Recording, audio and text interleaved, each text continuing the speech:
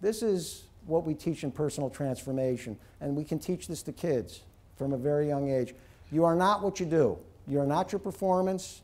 You are not your reputation. You are not your beliefs. Those are all temporary. Who you are is who you know to be in terms of identifying the attributes that define who you truly are. What we've got is we've got people going to college and high school that never have learned what ignites my heart, what has purpose, what has meaning, what has values.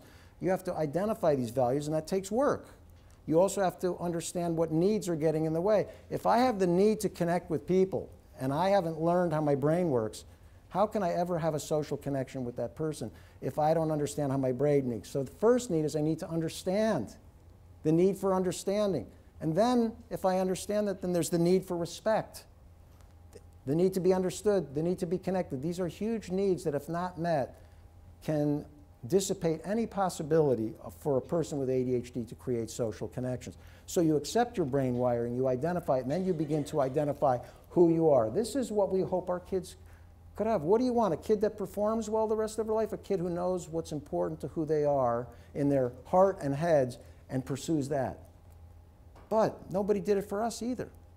I have people going through a program, we don't learn this life curriculum, that to become, yeah, I don't know why I put this one in, sorry. I remember now. I was sitting, I surprised myself. I'm sitting on this is about 15-foot tower, observing Lake Onondaga in Syracuse. I went to visit my friends, we had a party. And when I was up there, I said, here's my observer, what am I saying? Who am I? I was kind. You know, self-compassion is different than self-esteem. I highly recommend you read a book by Kristen Neff, Self-Compassion. There's a difference between self-esteem and self-compassion. Self-esteem is how well you are in terms of your performance. Self-compassion is how well you love yourself. And there's a difference. I don't have time, but accepting and embracing yourself non-judgmentally.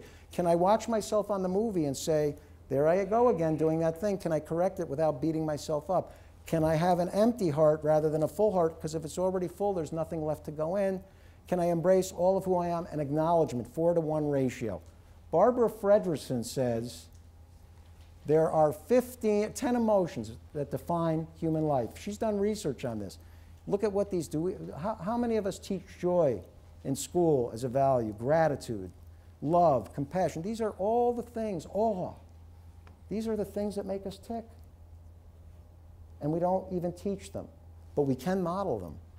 I had love modeled for me at a very young age. They didn't have to teach me that because they did it. So now it becomes, what are you modeling for your kids? What are you modeling for yourself in terms of these 10 positive emotions?